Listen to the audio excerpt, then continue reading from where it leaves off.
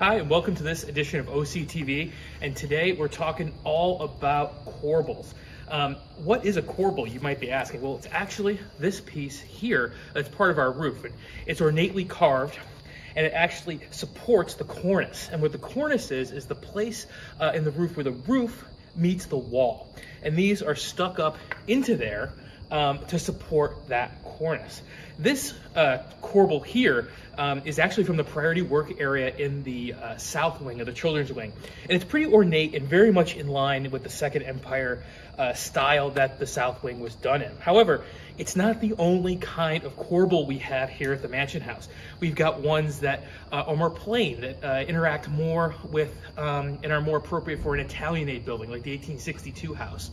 We also have ones that are really ornate that reflect high Victorian styles.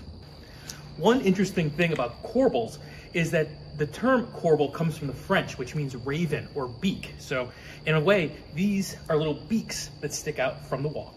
So in referring to our corbels here at the Mansion House, which are part of the underneath side of our cornice, one should note that unlike what Tom was describing in certain situations, these are strictly decorative and architectural in nature. They do not structurally support our cornice.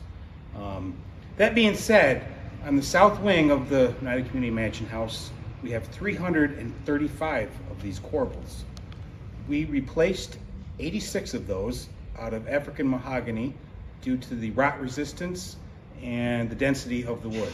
So our corbels need to be replaced due to water mitigation, getting a lack of water mitigation, and the moisture in the water getting in for decades on certain corbels in certain areas that deteriorated them from the inside out. Now here I have 3 corbels that I'm going to show you that we took off the building for preservation purposes and restoration purposes for our staff. This particular corbel, I will point out, is made up of different sections on the inside. 4 what we call 1x boards make up the interior of this corbel, and on the outside you have the decorative scroll work made up of another 1x board. On this corbel, you will note that the interior is made up of only 2 boards, and these are actually 1.5 inches in nature, unlike the other corbel I showed you was 1 inch. On the outside of these, you still have the decorative scroll work made up of the 3/4 inch boards.